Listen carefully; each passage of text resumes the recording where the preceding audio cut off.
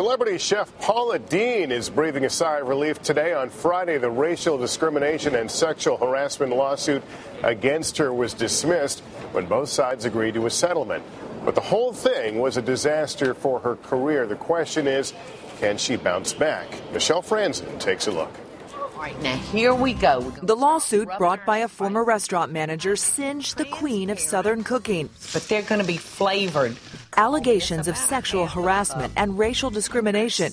Charges now dismissed over the course of several weeks, leaving Paula Deen in the clear. In a statement, the chef said, "I am pleased that the judge dismissed the race claims, and I am looking forward to getting this behind me now that the remaining claims have been resolved." All right, now in these go. Now the question of what's next for Deen. Deen's $17 million empire unraveled after details of her deposition were released where she admitted making racial slurs while denying the claims in the lawsuit. I'm sure the attorneys and Paula Deen didn't quite understand how damaging this case would become based on her depositions, which were a disaster for Paula Deen and a disaster for her career.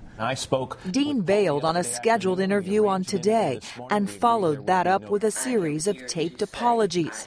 I beg for your forgiveness. And then she did appear on Today in an emotional interview. I have never, with any intention, hurt anybody on purpose, and I never would.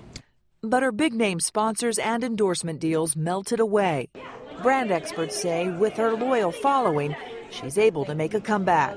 At the end of the day, having a loyal base, having a loyal customer base, having a loyal audience is the key thing to economic success. I think she can come back and be a strong brand again. Meanwhile, the former manager who filed the suit issued a statement Friday saying she's since learned her initial complaints never reached her boss, adding, "The Paula Deen I have known for more than 8 years is a woman of compassion and kindness and will never tolerate discrimination or racism of any kind toward anyone." For Today, Michelle Franzen, NBC News, New York.